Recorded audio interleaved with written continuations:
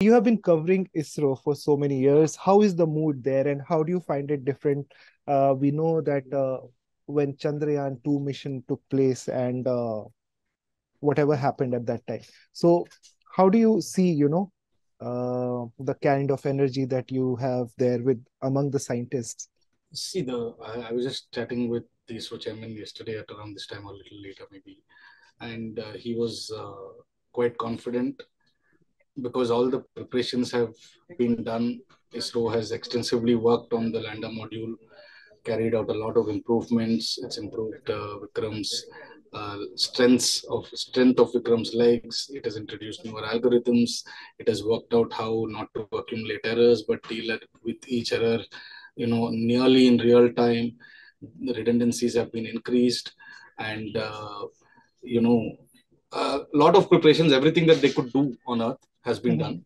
Right. And so far, from July 14th to August 22nd, all the systems have performed exactly as ISRO intended them to perform. So Mhm. this gives a lot of confidence to ISRO that it will be a successful soft landing. But like with all space missions, there is a nervous excitement. You're Yeah. anxious at the same time. When each step is achieved, Yeah. you're getting closer. But like we've experienced with Chandrayaan-2, you know, all of these phases had been overcome even with Chandrayaan-2.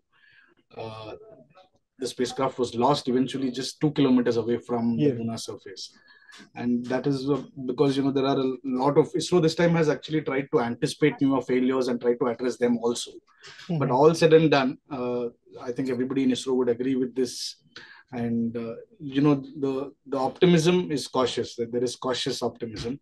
There's no euphoria as such as yet. And also, see, while there is a lot of these excitements, surrounding Chandrayaan-3, people from all over the world are watching it. Indians are greatly excited. Social media is a buzz with all kinds of content, from memes to some serious Mhm. Mhm. intellectual debates. Yeah. Everything is going on, but you need to also understand that for ISRO, this is bread and butter work, Yeah. right? They go to office to do this every day. I mean, they might not be sending something to moon every day, Mhm. but a lot of their routine work that they do is muscle memory for them. It's like probably asking Sachin Tendulkar So how he just feels playing in just a World Cup landing game. landing is not the real excitement for them. The findings are going to be No, the see, most yeah, exciting correct. part No, for them. From breaking news, detailed analysis, in depth interviews, and explainers, follow the Times of India. Subscribe to our YouTube channel. Don't forget to like our videos and hit the bell icon to stay updated with the latest.